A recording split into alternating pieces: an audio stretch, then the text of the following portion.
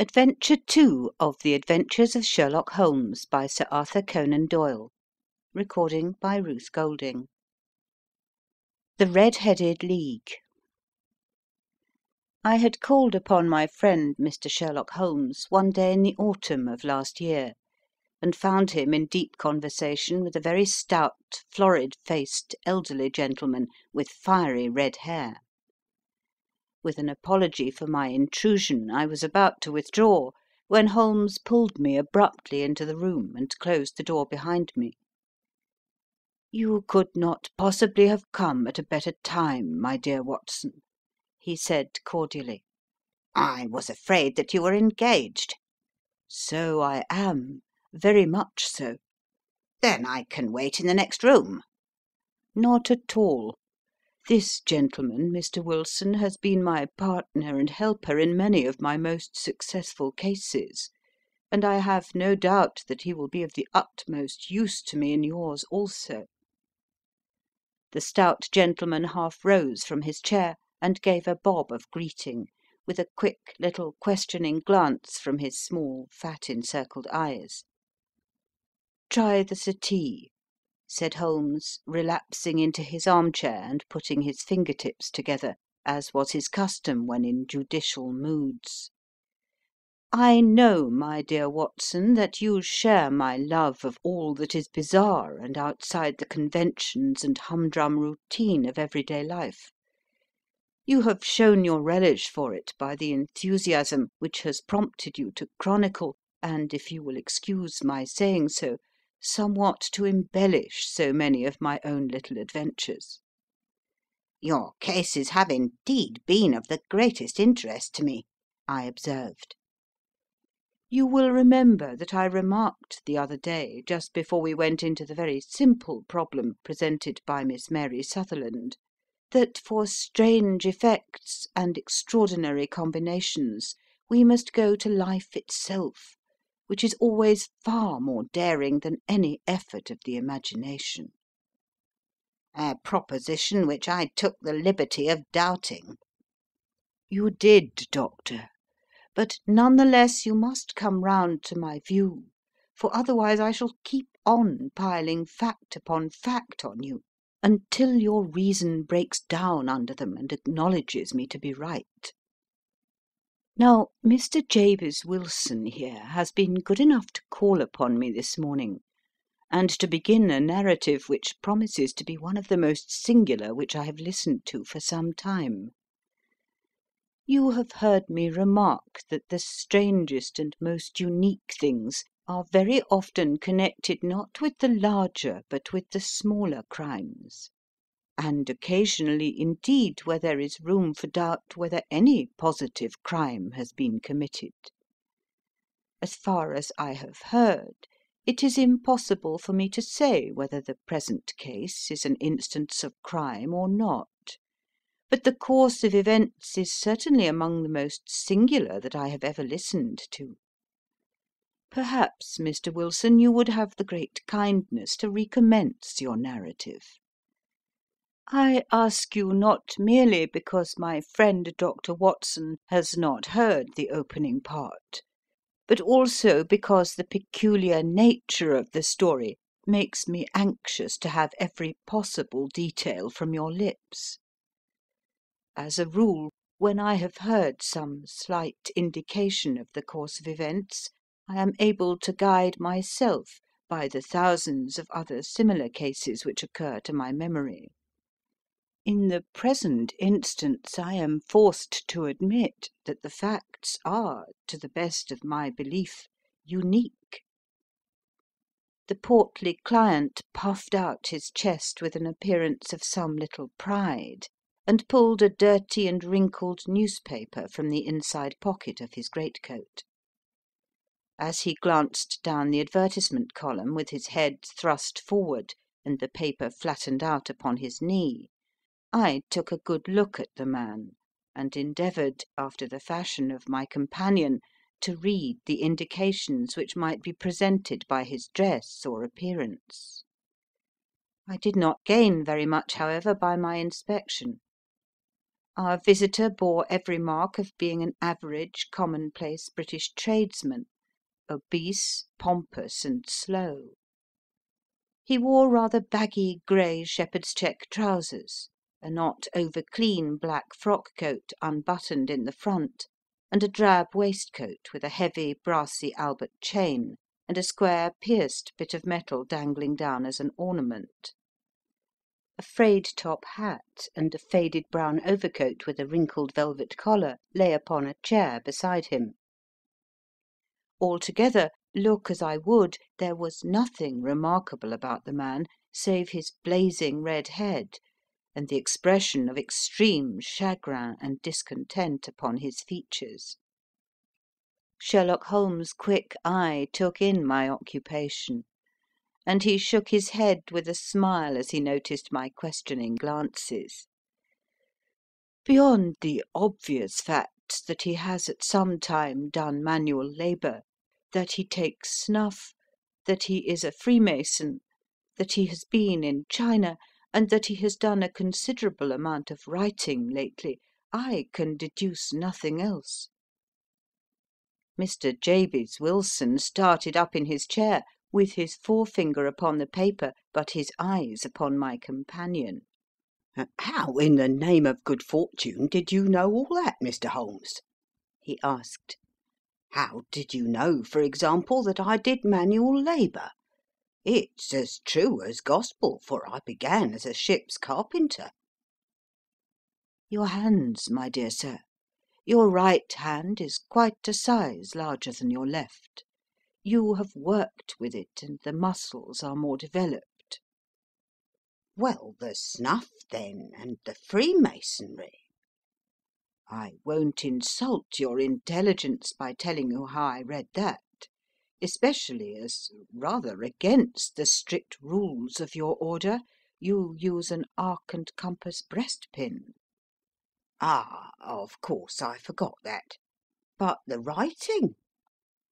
What else can be indicated by that right cuff, so very shiny for 5 inches, and the left one with the smooth patch near the elbow, where you rest it upon the desk?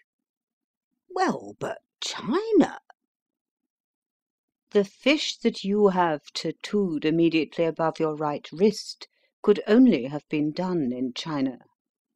I have made a small study of tattoo marks, and have even contributed to the literature of the subject.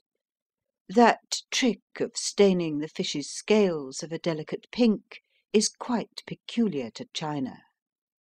When, in addition, I see a Chinese coin hanging from your watch chain, the matter becomes even more simple. Mr. Jabez Wilson laughed heavily. "Well, I never!" said he. "I thought at first you had done something clever, but I see that there was nothing in it after all." I begin to think, Watson, said Holmes, that I make a mistake in explaining. Omne ignotum pro magnifico, you know, and my poor little reputation, such as it is, will suffer shipwreck if I am so candid. Can you not find the advertisement, Mr. Wilson? "Yes, I've got it now," he answered, with his thick red finger planted halfway down the column. "Here it is. This is what began it all. You just read it for yourself, sir." I took the paper from him and read as follows: To the Red-Headed League. On account of the bequest of the late Ezekiah Hopkins of Lebanon, Pennsylvania, USA, there is now another vacancy open, which entitles a member of the League to a salary of £4 a week for purely nominal services. All red-headed men who are sound in body and mind, and above the age of 21 years, are eligible. Apply in person on Monday at 11 o'clock to Duncan Ross at the offices of the League, 7 Pope's Court, Fleet Street. "What on earth does this mean?" I ejaculated after I had twice read over the extraordinary announcement. Holmes chuckled and wriggled in his chair, as was his habit when in high spirits. "It is a little off the beaten track, isn't it?" said he.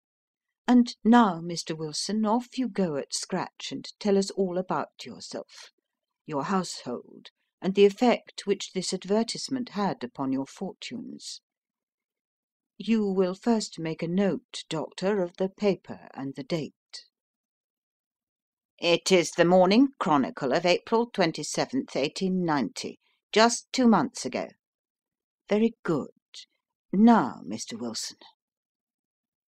"Well, it is just as I have been telling you, Mr. Sherlock Holmes," said Jabez Wilson, mopping his forehead. "I have a small pawnbroker's business at Coburg Square, near the city. It's not a very large affair, and of late years it has not done more than just give me a living. I used to be able to keep 2 assistants, but now I only keep 1, and I would have a job to pay him, but that he is willing to come for half wages so as to learn the business." "What is the name of this obliging youth?" asked Sherlock Holmes. "His name is Vincent Spaulding, and he's not such a youth either. It's hard to say his age. I should not wish a smarter assistant, Mr. Holmes, and I know very well that he could better himself and earn twice what I am able to give him. But after all, if he is satisfied, why should I put ideas in his head?" "Why, indeed? You seem most fortunate in having an employé who comes under the full market price. It is not a common experience among employers in this age. I don't know that your assistant is not as remarkable as your advertisement." "Oh, he has his faults too," said Mr. Wilson. "Never was such a fellow for photography. Snapping away with a camera when he ought to be improving his mind, and then diving down into the cellar like a rabbit into its hole to develop his pictures. That is his main fault, but on the whole he's a good worker. There's no vice in him." "He is still with you, I presume?" "Yes, sir, he and a girl of 14 who does a bit of simple cooking and keeps the place clean. That's all I have in the house, for I am a widower and never had any family. We live very quietly, sir, the 3 of us, and we keep a roof over our heads and pay our debts if we do nothing more." "The first thing that put us out was that advertisement.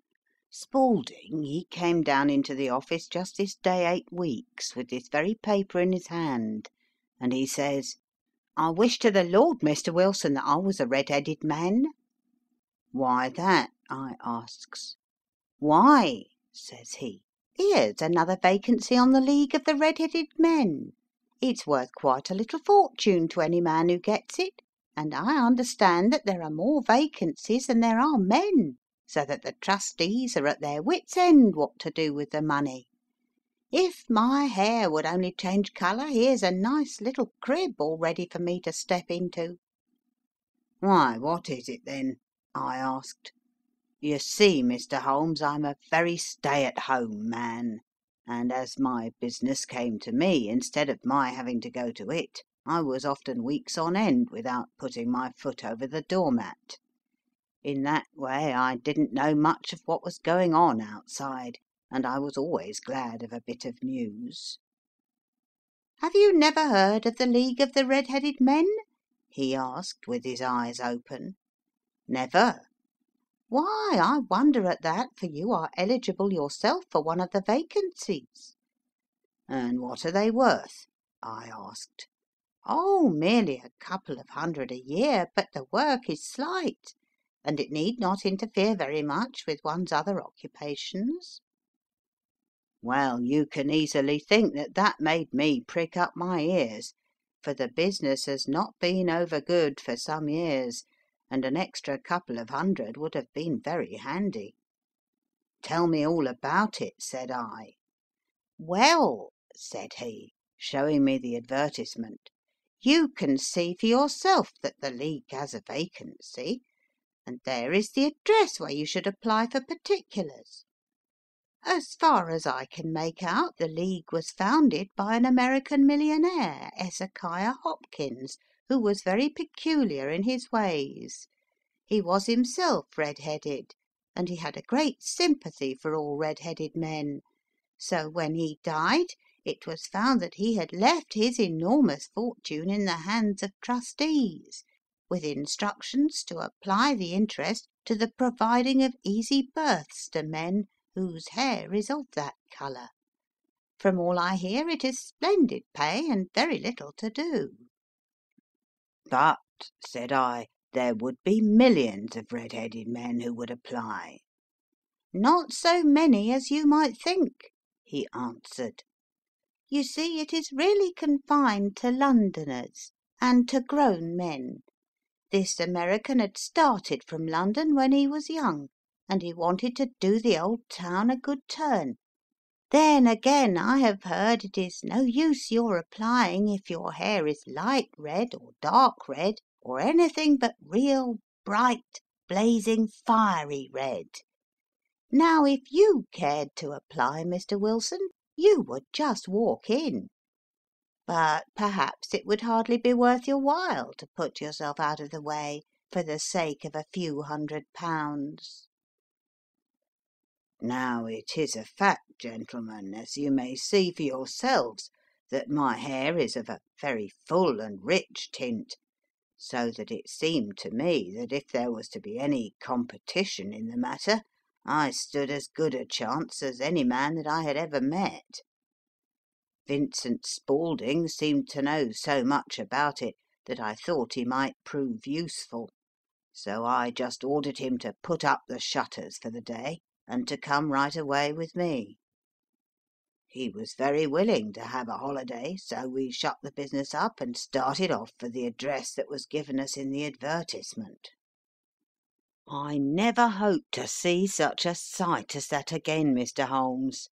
From north, south, east, and west, every man who had a shade of red in his hair had tramped into the city to answer the advertisement. Fleet Street was choked with red-headed folk, and Pope's Court looked like a coster's orange barrow. I should not have thought there were so many in the whole country as were brought together by that single advertisement. Every shade of colour they were: straw, lemon, orange, brick, Irish setter, liver, clay. But as Spaulding said, there were not many who had the real vivid flame-coloured tint. When I saw how many were waiting, I would have given it up in despair, but Spaulding would not hear of it. How he did it I could not imagine, but he pushed and pulled and butted until he got me through the crowd, right up to the steps which led to the office. There was a double stream upon the stair, some going up in hope, and some coming back dejected, but we wedged in as well as we could, and soon found ourselves in the office. "Your experience has been a most entertaining one," remarked Holmes, as his client paused and refreshed his memory with a huge pinch of snuff. "Pray continue your very interesting statement." There was nothing in the office but a couple of wooden chairs and a deal table, behind which sat a small man with a head that was even redder than mine.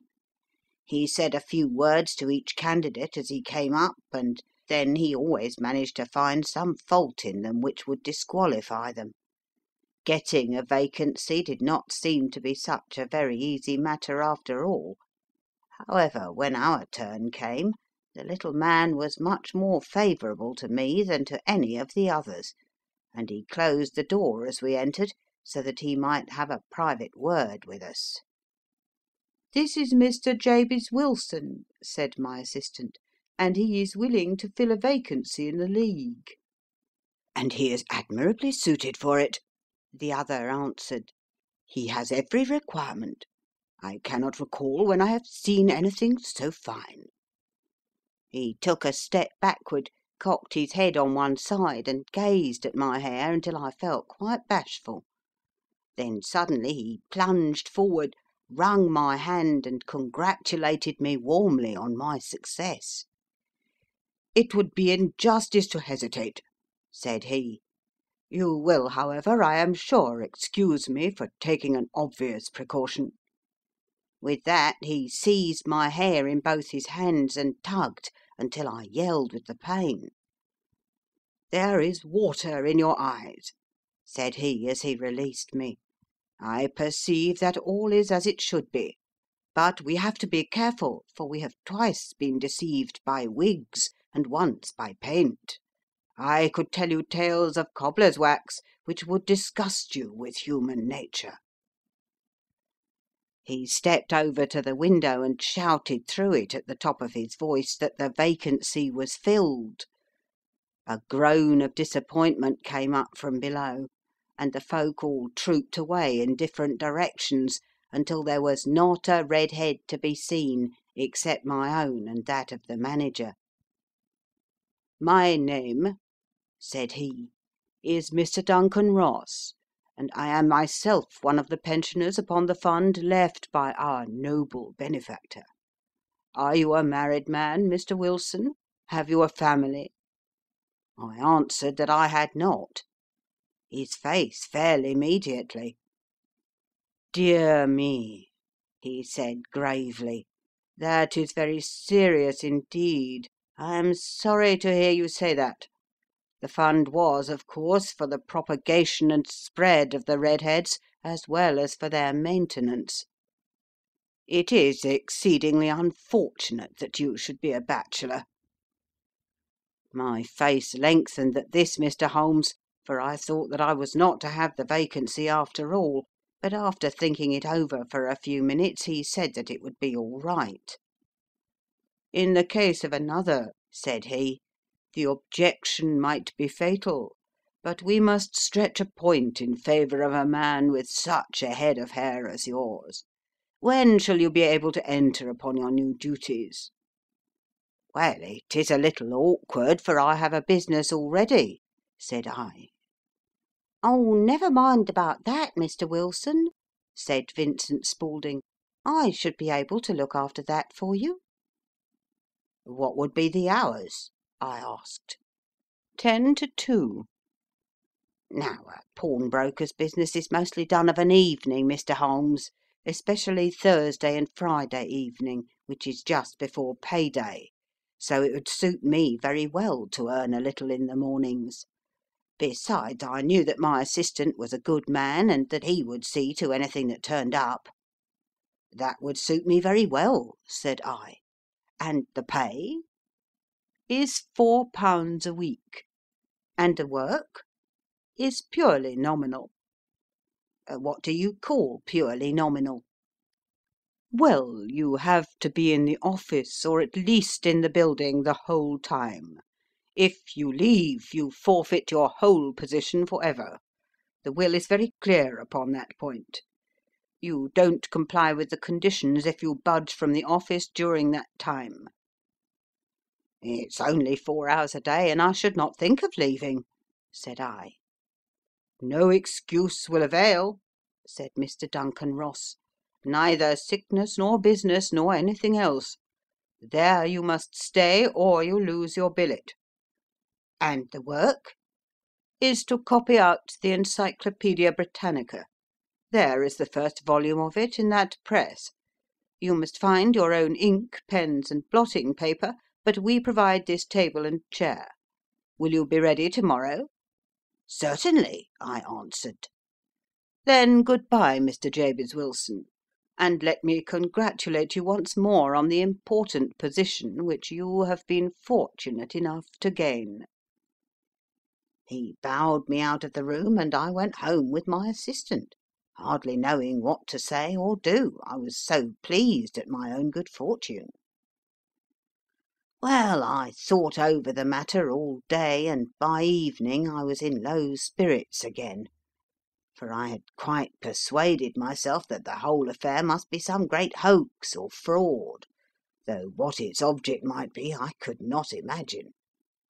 It seemed altogether past belief that anyone could make such a will, or that they would pay such a sum for doing anything so simple as copying out the Encyclopaedia Britannica. Vincent Spaulding did what he could to cheer me up, but by bedtime I had reasoned myself out of the whole thing. However, in the morning I determined to have a look at it anyhow, so I bought a penny bottle of ink, and with a quill pen and 7 sheets of foolscap paper I started off for Pope's Court. Well, to my surprise and delight, everything was as right as possible. The table was set out ready for me, and Mr. Duncan Ross was there to see that I got fairly to work. He started me off upon the letter A, and then he left me, but he would drop in from time to time to see that all was right with me. At 2 o'clock he bade me good day, complimented me upon the amount that I had written, and locked the door of the office after me. This went on day after day, Mr. Holmes, and on Saturday the manager came in and planked down 4 golden sovereigns for my week's work. It was the same next week, and the same the week after. Every morning I was there at 10, and every afternoon I left at 2. By degrees Mr. Duncan Ross took to coming in only once of a morning, and then after a time he did not come in at all. Still, of course, I never dared to leave the room for an instant, for I was not sure when he might come, and the billet was such a good one, and suited me so well, that I would not risk the loss of it. 8 weeks passed away like this, and I had written about abbots and archery and armour and architecture and Attica, and hoped with diligence that I might get on to the bees before very long. It cost me something in foolscap, and I had pretty nearly filled a shelf with my writings. And then, suddenly, the whole business came to an end. To an end? Yes, sir, and no later than this morning I went to my work as usual at 10 o'clock, but the door was shut and locked, with a little square of cardboard hammered onto the middle of the panel with a tack. Here it is, and you can read for yourself. He held up a piece of white cardboard about the size of a sheet of notepaper. It read in this fashion: "The Red-Headed League is dissolved. October the 9th, 1890." Sherlock Holmes and I surveyed this curt announcement, and the rueful face behind it, until the comical side of the affair so completely overtopped every other consideration that we both burst out into a roar of laughter. "I cannot see that there is anything very funny," cried our client, flushing up to the roots of his flaming head. "If you can do nothing better than laugh at me, I can go elsewhere." "No, no," cried Holmes, shoving him back into the chair from which he had half risen. "I really wouldn't miss your case for the world. It is most refreshingly unusual. But there is, if you will excuse my saying so, something just a little funny about it. Pray, what steps did you take when you found the card upon the door?" "I was staggered, sir. I did not know what to do. Then I called at the offices round, but none of them seemed to know anything about it.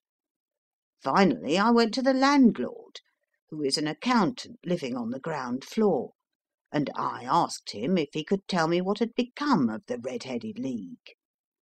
He said that he had never heard of any such body. Then I asked him who Mr. Duncan Ross was.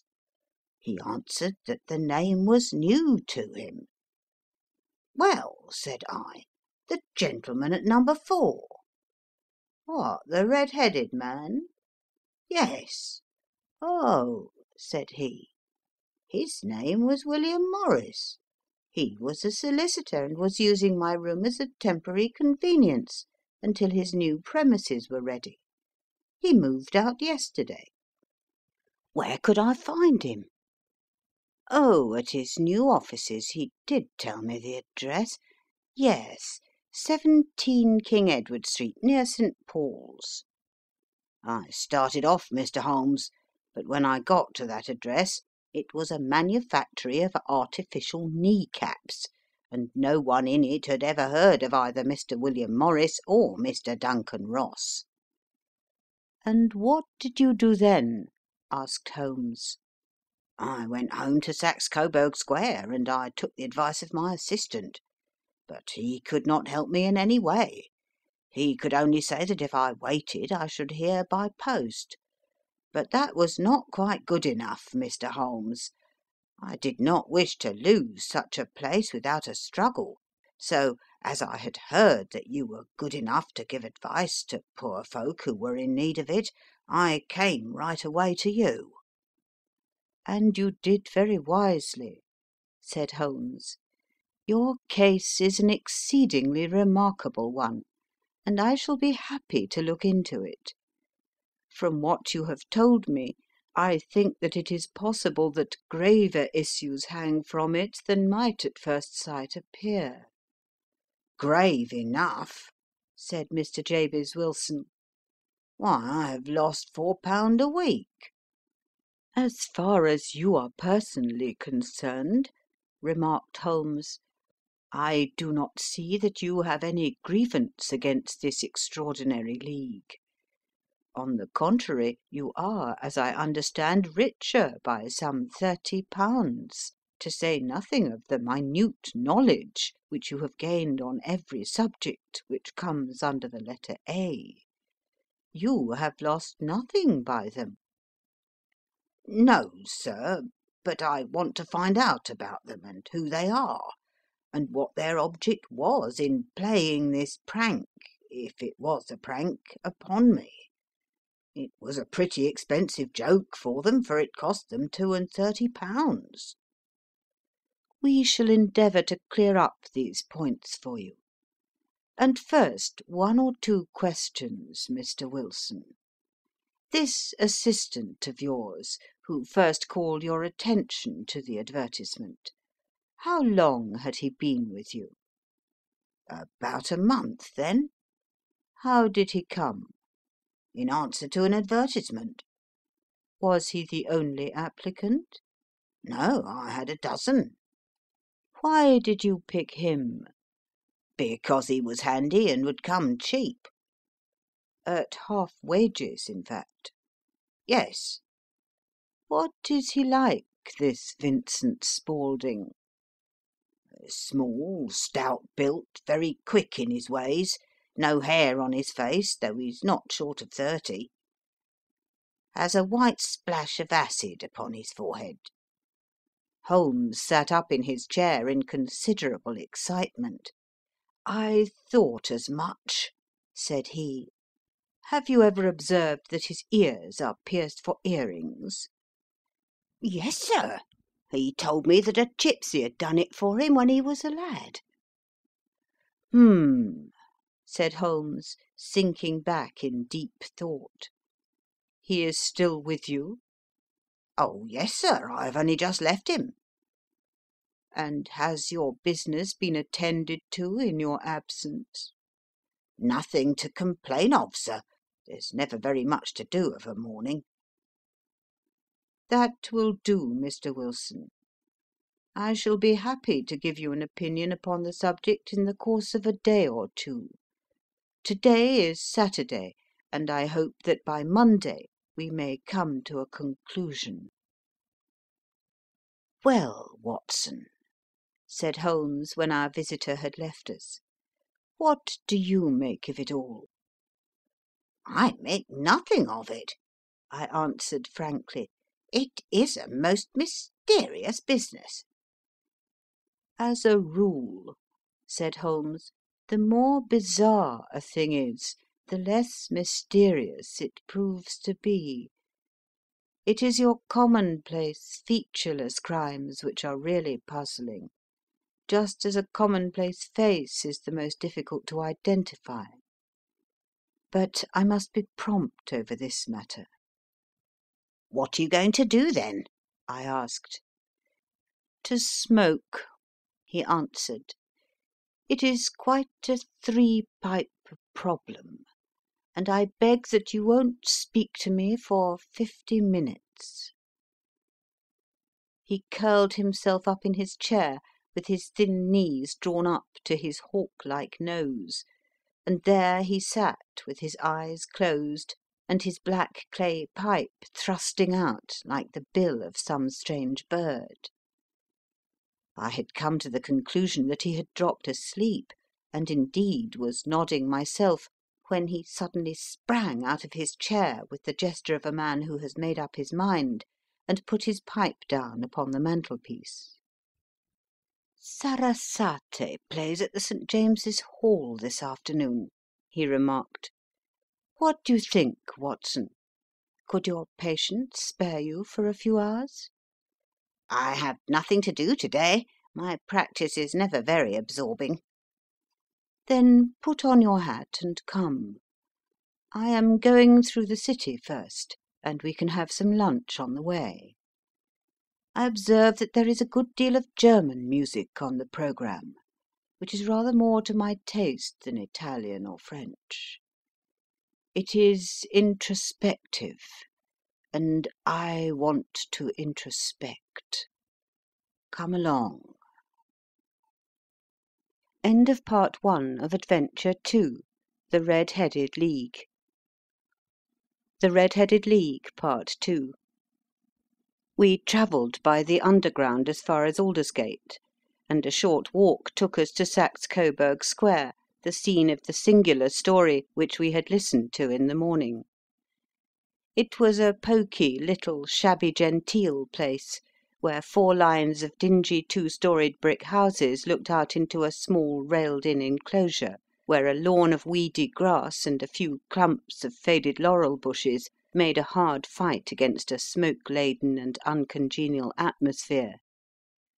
3 gilt balls and a brown board with Jabez Wilson in white letters upon a corner house announced the place where our red-headed client carried on his business. Sherlock Holmes stopped in front of it with his head on one side and looked it all over, with his eyes shining brightly between puckered lids. Then he walked slowly up the street and then down again to the corner, still looking keenly at the houses. Finally he returned to the pawnbroker's, and having thumped vigorously upon the pavement with his stick 2 or 3 times, he went up to the door and knocked. It was instantly opened by a bright-looking, clean-shaven young fellow who asked him to step in. "Thank you," said Holmes. "I only wished to ask you how you would go from here to the Strand." "Third right, 4th left," answered the assistant promptly, closing the door. "Smart fellow, that," observed Holmes as we walked away. "He is, in my judgment, the 4th smartest man in London, and for daring I am not sure that he has not a claim to be 3rd. I have known something of him before." "Evidently," said I, "Mr. Wilson's assistant counts for a good deal in this mystery of the Red-Headed League. I am sure that you inquired your way merely in order that you might see him." "Not him." "What then?" "The knees of his trousers." "And what did you see?" "What I expected to see." "Why did you beat the pavement?" "My dear doctor, this is a time for observation, not for talk. We are spies in an enemy's country. We know something of Saxe Coburg Square. Let us now explore the parts which lie behind it." The road in which we found ourselves as we turned round the corner from the retired Saxe Coburg Square presented as great a contrast to it as the front of a picture does to the back. It was one of the main arteries which conveyed the traffic of the city to the north and west. The roadway was blocked with the immense stream of commerce flowing in a double tide inward and outward, while the footpaths were black with the hurrying swarm of pedestrians. It was difficult to realise, as we looked at the line of fine shops and stately business premises, that they really abutted on the other side upon the faded and stagnant square which we had just quitted. "Let me see," said Holmes, standing at the corner and glancing along the line. "I should like just to remember the order of the houses here. It is a hobby of mine to have an exact knowledge of London. There is Mortimer's, the tobacconist's, the little newspaper shop, the Coburg branch of the City and Suburban Bank, the vegetarian restaurant, and Macfarlane's carriage building depot. That carries us right on to the other block. And now, Doctor, we've done our work, so it's time we had some play. A sandwich and a cup of coffee, and then off to Violin Land, where all is sweetness and delicacy and harmony, and there are no red-headed clients to vex us with their conundrums." My friend was an enthusiastic musician, being himself not only a very capable performer, but a composer of no ordinary merit. All the afternoon he sat in the stalls, wrapped in the most perfect happiness, gently waving his long thin fingers in time to the music, while his gently smiling face and his languid dreamy eyes were as unlike those of Holmes the sleuth-hound, Holmes the relentless, keen-witted, ready-handed criminal agent, as it was possible to conceive. In his singular character the dual nature alternately asserted itself, and his extreme exactness and astuteness represented, as I have often thought, the reaction against the poetic and contemplative mood which occasionally predominated in him.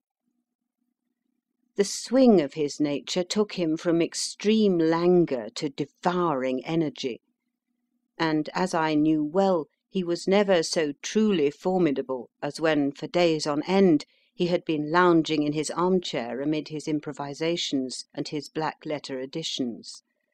Then it was that the lust of the chase would suddenly come upon him, and that his brilliant reasoning power would rise to the level of intuition, until those who are unacquainted with his methods would look askance at him, as on a man whose knowledge was not that of other mortals. When I saw him that afternoon, so enwrapped in the music at St. James's Hall, I felt that an evil time might be coming upon those whom he had set himself to hunt down. "You want to go home, no doubt, Doctor," he remarked as we emerged. "Yes, it would be as well." "And I have some business to do which will take some hours. This business at Coburg Square is serious." "Why serious?" "A considerable crime is in contemplation. I have every reason to believe that we shall be in time to stop it, but today being Saturday rather complicates matters. I shall want your help tonight." "At what time?" 10 will be early enough." "I shall be at Baker Street at 10." "Very well. And, I say, Doctor, there may be some little danger, so kindly put your army revolver in your pocket." He waved his hand, turned on his heel, and disappeared in an instant among the crowd. I trust that I am not more dense than my neighbours, but I was always oppressed with a sense of my own stupidity in my dealings with Sherlock Holmes. Here I had heard what he had heard, I had seen what he had seen, and yet, from his words, it was evident that he saw clearly not only what had happened, but what was about to happen, while to me the whole business was still confused and grotesque. As I drove home to my house in Kensington, I thought over it all, from the extraordinary story of the red-headed copier of the Encyclopaedia down to the visit to Saxe Coburg Square, and the ominous words with which he had parted from me. What was this nocturnal expedition, and why should I go armed? Where were we going, and what were we to do? I had the hint from Holmes that this smooth-faced pawnbroker's assistant was a formidable man, a man who might play a deep game. I tried to puzzle it out, but gave it up in despair, and set the matter aside until night should bring an explanation. It was 9:15 when I started from home, and made my way across the park, and so through Oxford Street to Baker Street. 2 hansoms were standing at the door, and as I entered the passage I heard the sound of voices from above. On entering his room, I found Holmes in animated conversation with 2 men, one of whom I recognised as Peter Jones, the official police agent, while the other was a long, thin, sad-faced man with a very shiny hat and oppressively respectable frock-coat. "Ah, our party is complete," said Holmes, buttoning up his pea-jacket and taking his heavy hunting crop from the rack. "Watson, I think you know Mr. Jones of Scotland Yard. Let me introduce you to Mr. Merriweather, who is to be our companion in to-night's adventure." "We're hunting in couples again, Doctor, you see," said Jones in his consequential way. "Our friend here is a wonderful man for starting a chase. All he wants is an old dog to help him to do the running down." "I hope a wild goose may not prove to be the end of our chase," observed Mr. Merriweather gloomily. "You may place considerable confidence in Mr. Holmes, sir," said the police agent loftily.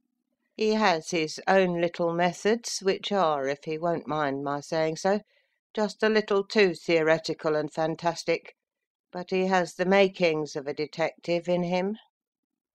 It is not too much to say that once or twice, as in that business of the Sholto murder and the Agra treasure, he has been more nearly correct than the official force." "Oh, if you say so, Mr. Jones, it is all right," said the stranger with deference. "Still, I confess that I miss my rubber. It is the first Saturday night for 27 years that I have not had my rubber." "I think you will find," said Sherlock Holmes, "that you will play for a higher stake to-night than you have ever done yet, and that the play will be more exciting. For you, Mr. Merriweather, the stake will be some £30,000, and for you, Jones, it will be the man upon whom you wish to lay your hands." "John Clay the murderer, thief, smasher, and forger. He's a young man, Mr. Merriweather, but he is at the head of his profession, and I would rather have my bracelets on him than on any criminal in London. He is a remarkable man, is young John Clay. His grandfather was a royal duke, and he himself has been to Eton and Oxford. His brain is as cunning as his fingers, and though we meet signs of him at every turn, we never know where to find the man himself. He'll crack a crib in Scotland one week and be raising money to build an orphanage in Cornwall the next. I've been on his track for years and have never set eyes on him yet." "I hope that I may have the pleasure of introducing you to-night. I've had 1 or 2 little turns also with Mr. John Clay, and I agree with you that he is at the head of his profession. It is past 10, however, and quite time that we started. If you two will take the first hansom, Watson and I will follow in the second." Sherlock Holmes was not very communicative during the long drive, and lay back in the cab humming the tunes which he had heard in the afternoon. We rattled through an endless labyrinth of gaslit streets until we emerged into Farrington Street. "We are close there now," my friend remarked. This fellow Merriweather is a bank director, and personally interested in the matter. I thought it as well to have Jones with us also. He is not a bad fellow, though an absolute imbecile in his profession. He has one positive virtue: he is as brave as a bulldog and as tenacious as a lobster if he gets his claws upon anyone. Here we are, and they are waiting for us." We had reached the same crowded thoroughfare in which we had found ourselves in the morning. Our cabs were dismissed, and following the guidance of Mr. Merriweather, we passed down a narrow passage and through a side door, which he opened for us. Within there was a small corridor which ended in a very massive iron gate. This also was opened, and led down a flight of winding stone steps, which terminated at another formidable gate. Mr. Merriweather stopped to light a lantern, and then conducted us down a dark, earth-smelling passage, and so, after opening a third door, into a huge vault or cellar, which was piled all round with crates and massive boxes. "You are not very vulnerable from above," Holmes remarked, as he held up the lantern and gazed about him. "Nor from below," said Mr. Merriweather, striking his stick upon the flags which lined the floor.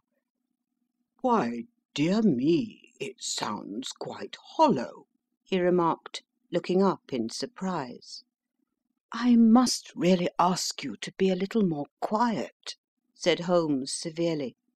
"You have already imperilled the whole success of our expedition.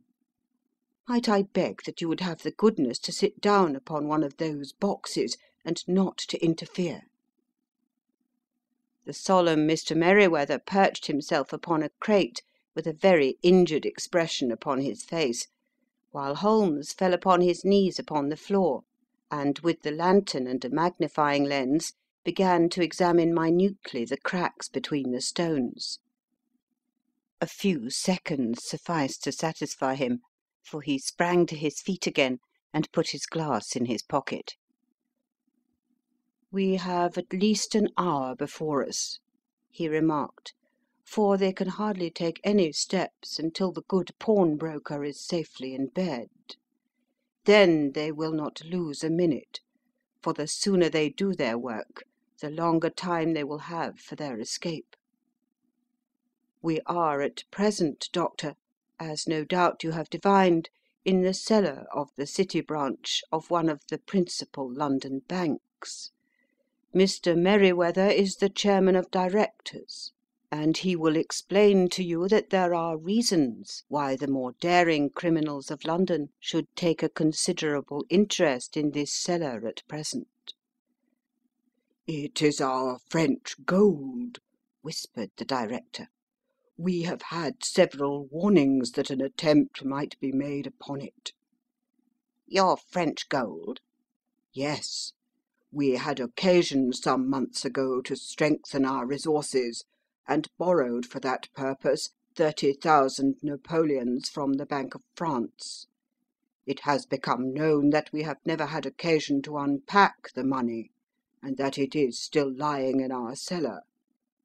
The crate upon which I sit contains 2,000 Napoleons packed between layers of lead foil.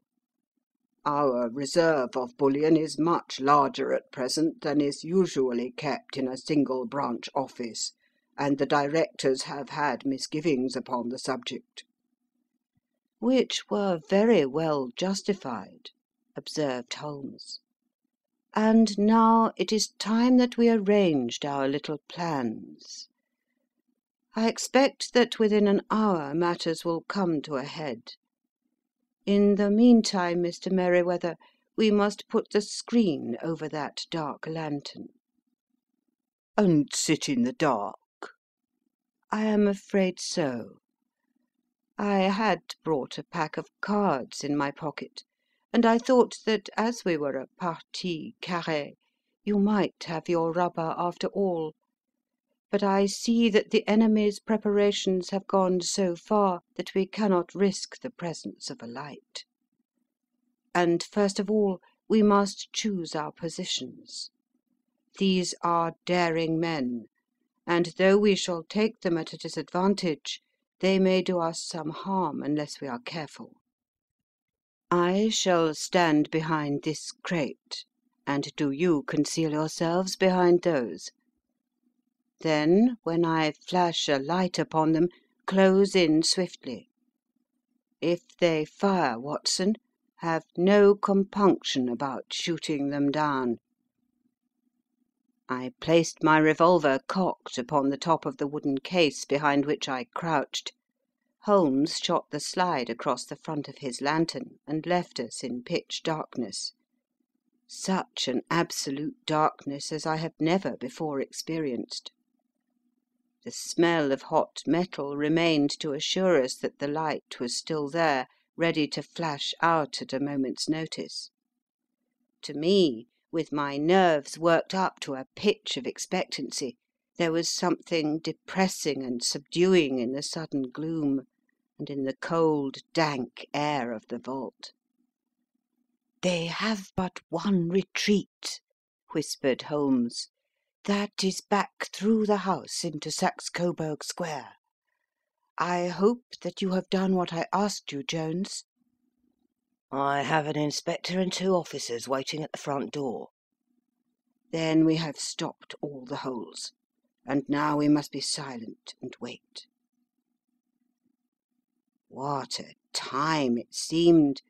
From comparing notes afterwards, it was but an hour and a quarter, yet it appeared to me that the night must have almost gone and the dawn be breaking above us. My limbs were weary and stiff, for I feared to change my position. Yet my nerves were worked up to the highest pitch of tension, and my hearing was so acute that I could not only hear the gentle breathing of my companions, but I could distinguish the deeper, heavier in-breath of the bulky Jones from the thin, sighing note of the bank director. From my position I could look over the case in the direction of the floor. Suddenly my eyes caught the glint of a light. At first it was but a lurid spark upon the stone pavement. Then it lengthened out until it became a yellow line, and then, without any warning or sound, a gash seemed to open and a hand appeared, a white, almost womanly hand, which felt about in the centre of the little area of light. For a minute or more the hand, with its writhing fingers, protruded out of the floor. Then it was withdrawn as suddenly as it appeared, and all was dark again, save the single lurid spark which marked a chink between the stones. Its disappearance, however, was but momentary. With a rending, tearing sound, one of the broad, white stones turned over upon its side and left a square, gaping hole, through which streamed the light of a lantern.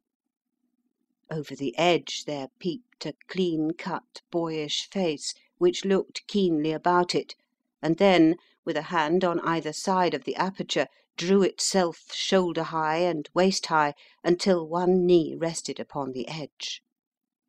In another instant he stood at the side of the hole, and was hauling after him a companion, lithe and small like himself, with a pale face and a shock of very red hair. "It's all clear," he whispered. "Have you the chisel and the bags?" "Great Scott! Jump, Archie, jump, and I'll swing for it." Sherlock Holmes had sprung out and seized the intruder by the collar. The other dived down the hole, and I heard the sound of rending cloth as Jones clutched at his skirts. The light flashed upon the barrel of a revolver, but Holmes' hunting crop came down on the man's wrist, and the pistol clinked upon the stone floor. "It's no use, John Clay," said Holmes blandly. "You have no chance at all." "So I see," the other answered with the utmost coolness. "I fancy that my pal is all right, though I see that you have got his coat tails." "There are 3 men waiting for him at the door," said Holmes. "Oh, indeed. You seem to have done the thing very completely. I must compliment you." "And I you," Holmes answered. "Your red-headed idea was very new and effective." "You'll see your pal again presently," said Jones. "He's quicker at climbing down holes than I am. Just hold out while I fix the derbies." "I beg that you will not touch me with your filthy hands," remarked our prisoner as the handcuffs clattered upon his wrists. "You may not be aware that I have royal blood in my veins. Have the goodness also, when you address me, always to say 'sir' and 'please.'" "All right," said Jones with a stare and a snigger. "Well, would you please, sir, march upstairs where we can get a cab to carry your Highness to the police station?" "That is better," said John Clay serenely. He made a sweeping bow to the 3 of us, and walked quietly off in the custody of the detective. "Really, Mr. Holmes," said Mr. Merriweather as we followed them from the cellar, "I do not know how the bank can thank you or repay you.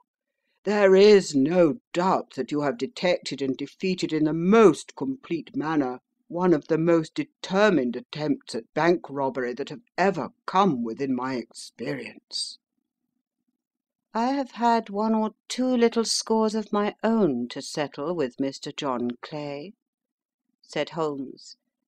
"I have been at some small expense over this matter, which I shall expect the bank to refund.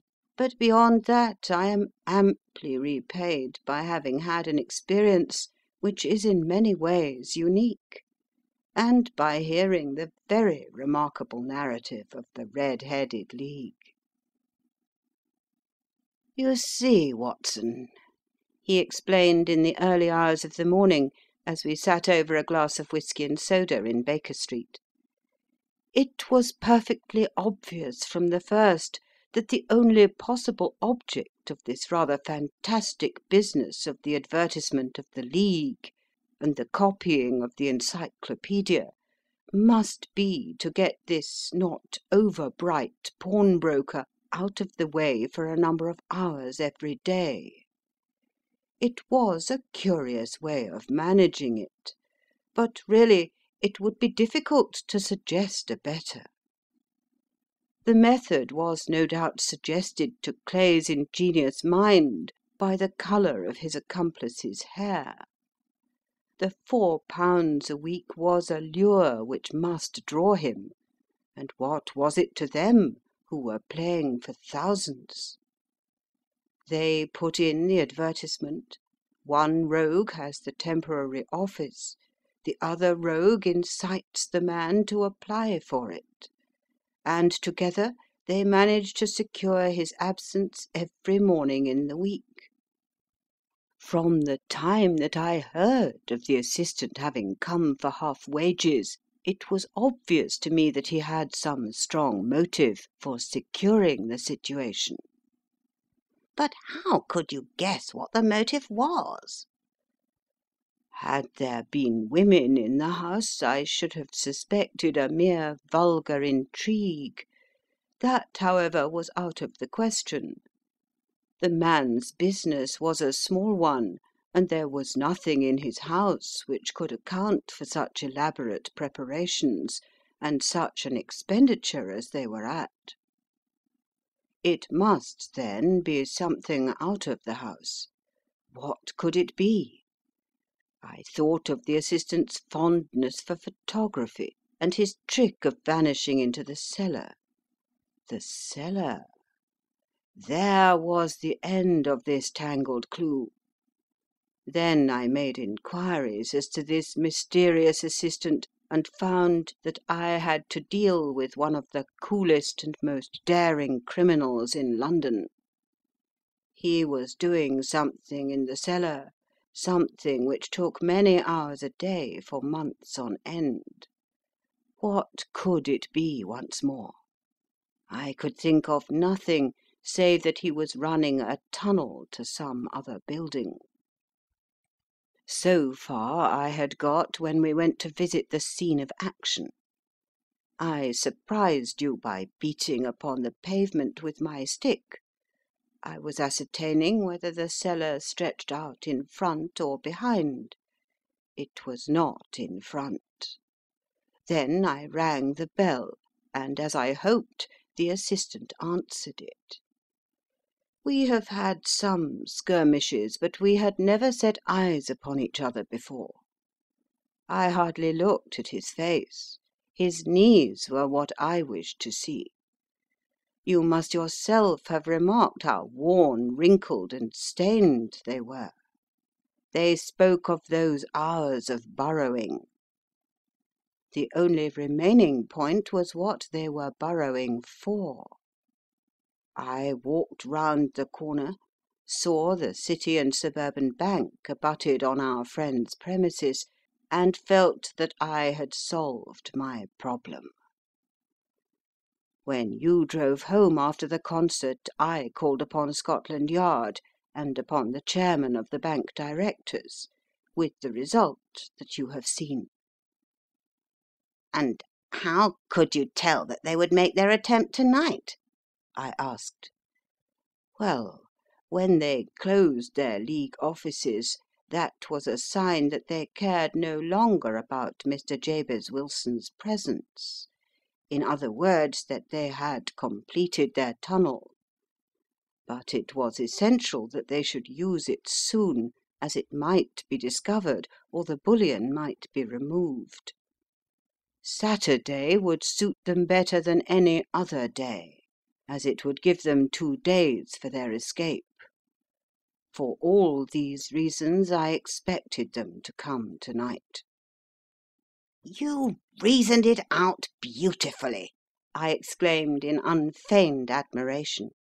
It is so long a chain, and yet every link rings true.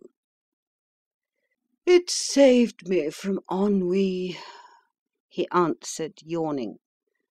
Alas, I already feel it closing in upon me. My life is spent in one long effort to escape from the commonplaces of existence. These little problems help me to do so. And you are a benefactor of the race, said I. He shrugged his shoulders.